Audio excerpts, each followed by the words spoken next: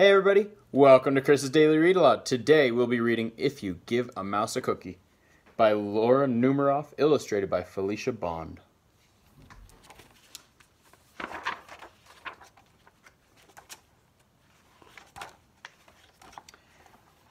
If you give a mouse a cookie, he's going to ask for a glass of milk. When you give him the milk, he'll probably ask you for a straw.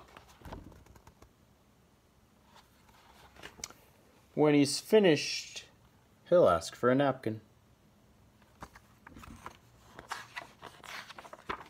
Then he'll want to look in a mirror to make sure he doesn't have a milk mustache. When he looks into the mirror, he might notice that his hair needs a trim, so he'll probably ask for a pair of nail scissors. When he's finished giving himself a trim, he'll want a broom to sweep up. Look at that mess he made. He might get carried away and sweep every room in the house. He may even end up washing the floors as well. When he's done, he'll probably want to take a nap. Oh, he looks exhausted. You'll have to fix up a little box for him with a blanket and a pillow. There he is, dumping stuff out so he can have a box.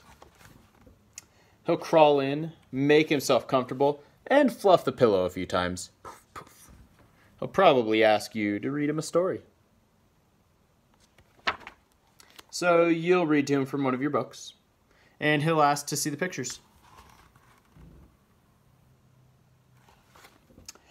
When he looks at the pictures, he'll get so excited he'll want to draw one of his own. He'll ask for paper and crayons.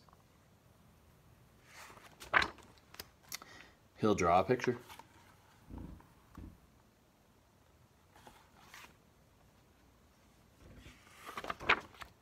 When the picture is finished, he'll want to sign his name. Ooh, who knew a mouse could draw so well?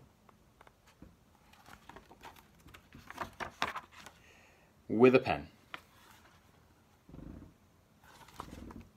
Then he'll want to hang his picture on the refrigerator, which means he'll need Scotch tape.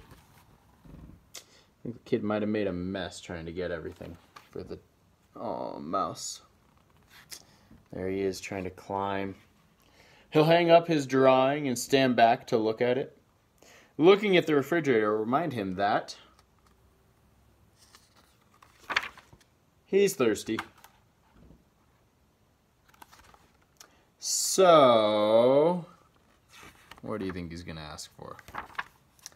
He'll ask for a glass of milk.